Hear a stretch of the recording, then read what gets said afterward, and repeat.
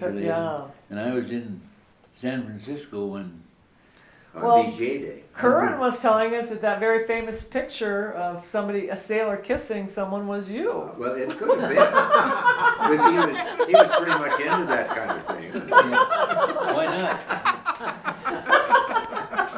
Why not? You might have to do the delightful stuff. Well, no, those girls were anxious to be kissed. But then, I'll tell you how tough it was when we were in a typhoon on Okinawa, and our whole camp, the Listerman's camp, had completely flooded out. And the skipper had bought, we just had 6 new trucks, so he was going to protect the camp, so we put them down on the beach. And after that was over, the sand dune was right over the top of all the trucks.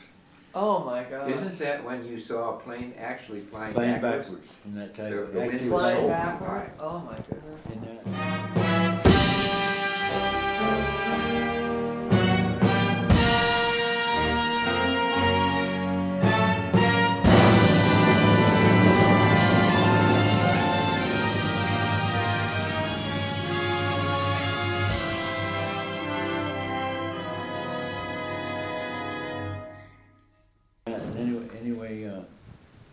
After it was over with, they, rather than rebuild the camp, they sent us back to Pearl Harbor, and most of them went home from Pearl Harbor because they had been out there, and they'd been shipped up to Okinawa from somewhere else, and they'd been out there a long time, but I hadn't, so I was one of the ones that was eligible to stay out there longer, stay somewhere.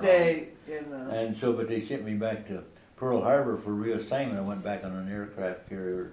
When I got there, after a couple of days, I asked the skipper, I said, well, in his words, I said, can I go down and see if there's something that they want me to do around this place down at the naval base? And he said, frankly, I don't give a damn what you do. They were really into it. But anyway, a real good friend of mine, my tent mate on Okinawa, I went down to the Island Command and went in and asked for the personnel director and find out, and I said, can you tell me who to see if there's anything around here that you want a guy to do that just come back from Okinawa and waiting for reassignment? And he directed me to somebody, I don't remember who it was, and he said, yeah, he said, we need a courier. He said, I said, well, what's a courier? And he said, well, it's somebody that hauls messages from Island Command down to the submarine command. He said, if I want to come down every morning, you can come down and we'll give you a Jeep and you can go down there and pick up, we'll take the orders down there and then you bring back whatever they bring back. And he said, because we don't want this information to be done any other way but that way. Carrier, yeah. And he said, if you got a friend, he said, I'd like you to bring him because he think there ought to be 2 people. I said, I don't think one person ought to do this. So my friend from Okinawa and he joined me, and then they gave us a Jeep, and we were there for 6 weeks, and we went down and got those orders and took them to the submarine base. We were back by 10 o'clock almost every day, and the rest of the time we had the Jeep to do whatever we wanted. Oh my gosh. This is the Army, Mr. Jones. No private rooms or telephones. You had your breakfast in bed before, but you won't have it there anymore. So how long were you there in total? In the war? Waiting for realignment. Yeah, at that point. Then I got reassigned back to Guam again, went my second tour back there.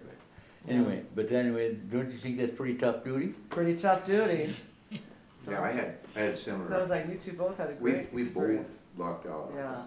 Of course, you have to be a little bright to take opportunities too. And you have to go and ask somebody, don't you have something to do? Right, I had to do that in Germany. Well, that's right. You had to be a little bit forceful with yourself, so that. Yeah, But take the initiative, right. Who'd want to sit around in a barracks for 6 weeks? Right, yeah. I did that for about a week in Germany, that was enough. This is the Army, Mr. Green.